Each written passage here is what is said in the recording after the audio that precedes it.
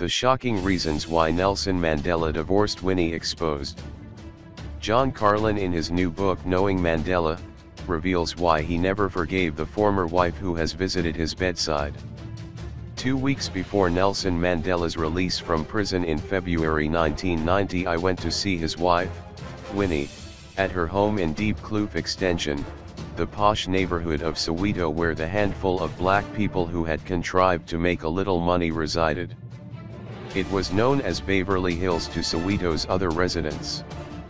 After Nelson's release, she would have nothing to do with any of those who had criticized her.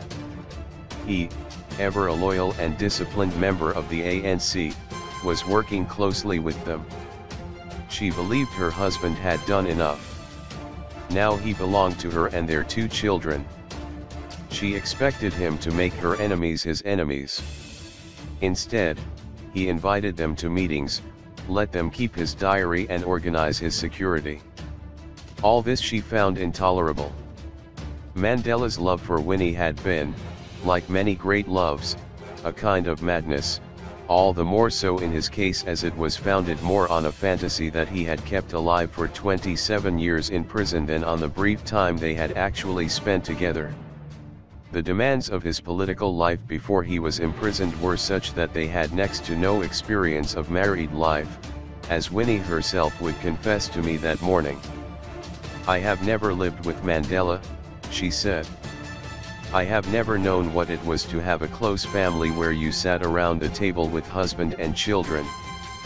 I have no such dear memories. When I gave birth to my children he was never there, even though he was not in jail at the time." The truth was that Winnie had had several lovers during Mandela's long absence. In the months before his release, she had been having an affair with Diepkloof, a lawyer 30 years her junior and a member of her defense team. She carried on with the affair after Mandela left prison. ANC members close to Mandela knew that was going on, as they did about her frequent bouts of drunkenness. I tried asking them why they did not talk to Mandela about her waywardness, but I was always met by frosty stares. Winnie became a taboo subject within the ANC during the 2 years after Mandela left prison. Confronting him with the truth was a step too far for the freedom fighters of the ANC. His impeccably courteous public persona acted as a coat of armor protecting the sorrowing man within. But there came a point when Mandela could deceive himself, or the public, no longer. Details of the affair with Mpho were made luridly public in a newspaper report 2 weeks before the separation announcement. The article was a devastating, irrefutable expose of Winnie's affair. It was based on a letter she had written to Mpho that revealed he had recently had a child with a woman whom she referred to as a white hag. Winnie accused Mpho of running around fucking at the slightest emotional excuse. "Before I am through with you, you are going to learn a bit of honesty and sincerity and know what betrayal of one's love means to a woman. Remember always how much you have hurt and humiliated me. I keep telling you the situation is deteriorating at home, you are not bothered because you are satisfying yourself every night with a woman. I won't be your bloody fool, Dolly." In private, Mandela had already endured quite enough conjugal torture. I learned of one especially hurtful episode from a friend of Mandela some years later. Not long after the end of her trial, Winnie was due to fly to America on ANC-related business.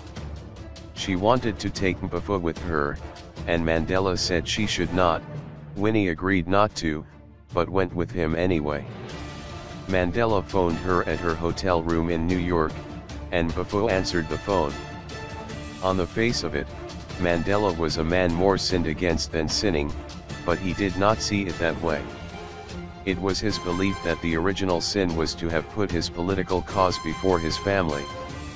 Despite everything, Mandela believed when he left prison that he would find a way to reconcile political and family life. Some years after his separation from Winnie, I interviewed his close friend Amina Kashalia, who had known him since before he met Winnie. His one great wish, she told me, was that he would come out of prison, and have a family life again with his wife and the children.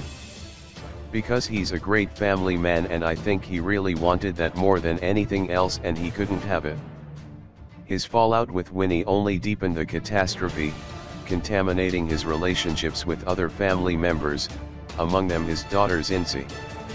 She was a far more complicated character than I had imagined when I chatted with her cheerfully in her mother's kitchen over fried eggs. At that very moment, in late January 1990, her current lover, the father of her third child, was in a prison cell. 5 days later he hanged himself. You